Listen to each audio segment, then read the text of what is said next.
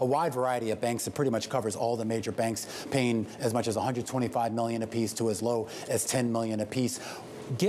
Put this in context for the time frame, because a lot of people thought this was just about the pandemic, but some of this investigation goes all the way back to 2018, if I remember correctly. This certainly goes further back, and really more than the pandemic, it has to do with the profusion of all these messaging apps. We dub it the WhatsApp probe, but effectively this means any unauthorized messaging app. It could be WhatsApp, it could be Signal, it could be Telegram, and all these apps have exploded in popularity in the last few years. It's not surprising that bankers and traders would use these apps. You would use email with great frequency. That has died down to some extent. Then people move to apps. But regulators are not happy with that. They want to make sure that they're able to track every single message you are sending out there that has to do with your business. And that's why this unprecedented action today.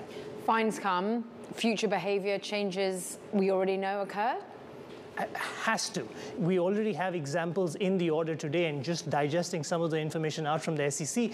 For instance, they talk about a managing director at Goldman Sachs in the investment banking division supposed to be monitoring and supervising a number of junior employees, but that individual was using apps like WhatsApp or Signal, something to that effect, to talk about firm-related business. The SEC is pointing out that's just a no-no. You can't do that. So they're all cracking down. We know all these banks have sent out fresh messages to their employees, basically saying, cut it out. We do not want anything related to firm business being discussed on these apps. So much so that a banker told us yesterday, their latest instructions are, even if you want to tell a colleague that you want to meet them downstairs in 10 minutes, do not WhatsApp it.